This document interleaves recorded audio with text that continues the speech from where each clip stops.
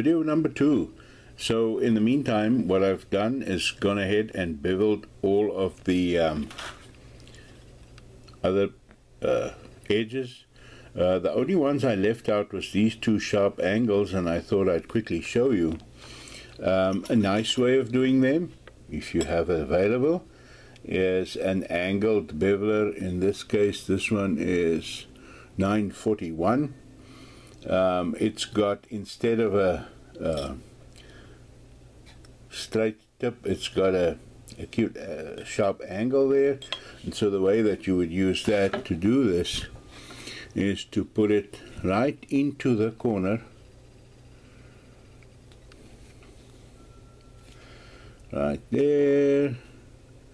Make sure the sides line up, both of them, and there you've got a nice, good, sharp tip there.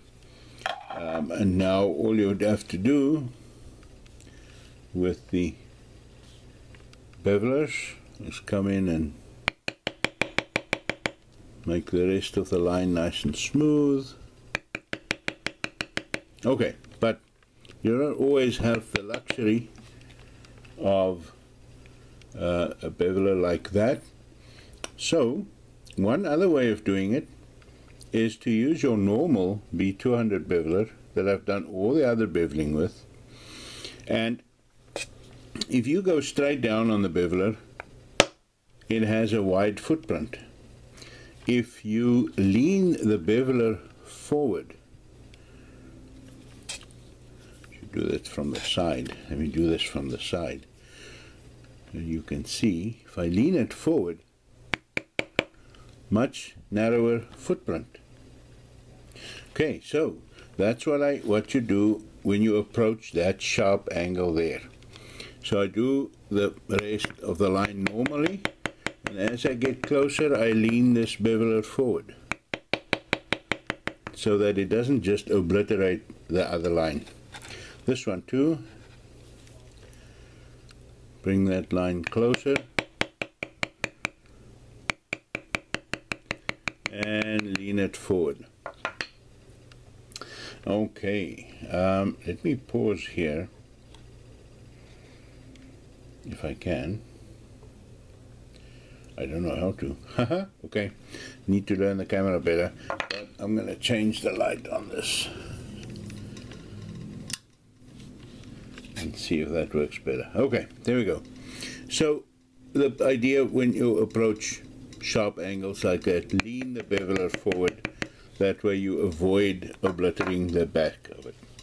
So the rest of this, now that's all beveled and that's all very well, but it still doesn't look like it could. So the first thing I'd like to do is come in with a modeling spoon and simply smooth down edges that I don't want sharp. Let's say I want an edge sharp, like this here. I'm assuming is actually the top edge of that petal that encloses the rose there. So here I want it very smooth. That is kind of the edge of the petal itself. So I'm just gonna neaten that up, but I'm gonna keep it a sharpish edge. This one, however, is totally rounded. It curls around from the outside, from the inside. So I want to make this nice and round. There we go.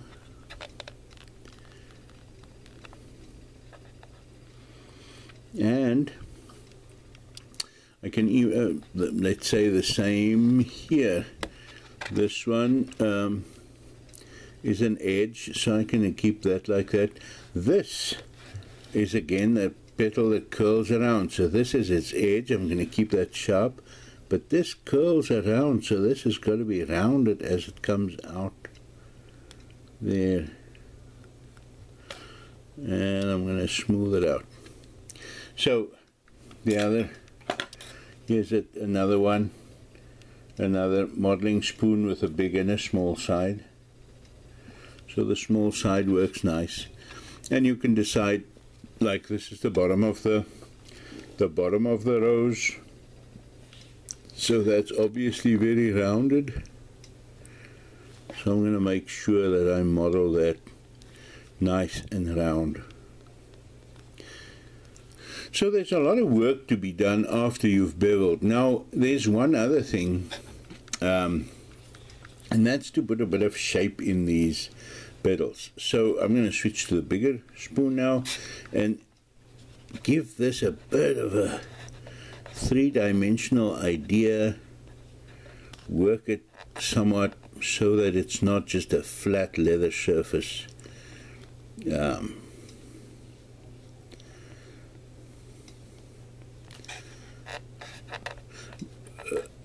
lot of it counts with this, and I'll mention it again when I do this with a pear shader, is that you don't want to go too close to the actual edge with this sort of modeling, because that'll just flatten it. So you want to have that still stand up, and this looks modeled. And okay, so then there's another important one, and that's this beveled edge here.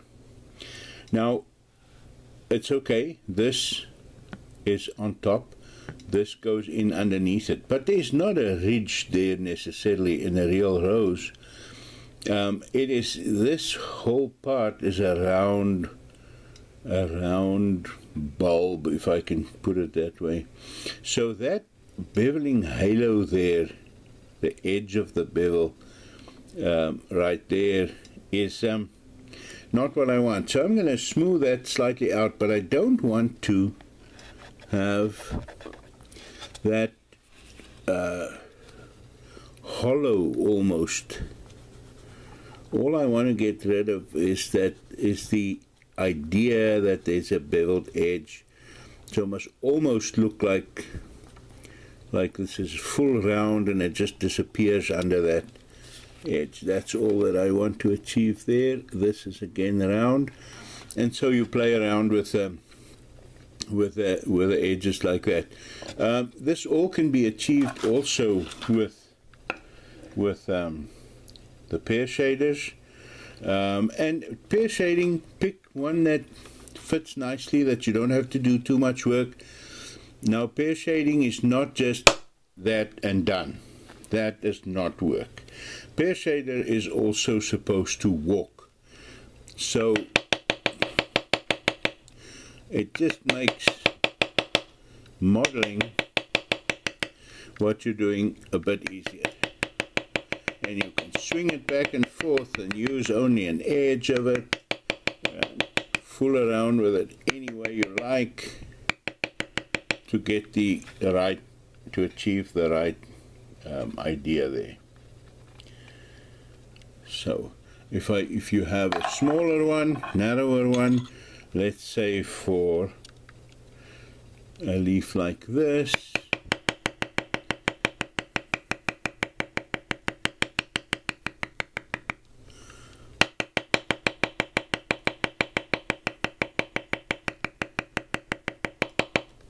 walk it around, and that gives it a bit more of a three-dimensional feel. But the nicest, the best results is if you can kind of compare or match the work that has to be done, the surface to be done, with the size of the pear shader.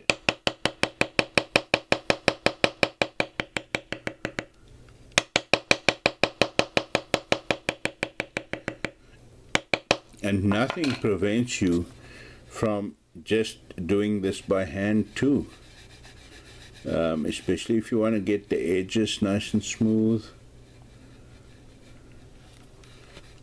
And there you go. So there it is. I've been told to keep the videos short and sweet, so I'll do a bit more rounding off and smoothing down, and then I think when we're done, we can, I'll do another short one just with the backgrounding. So there we go.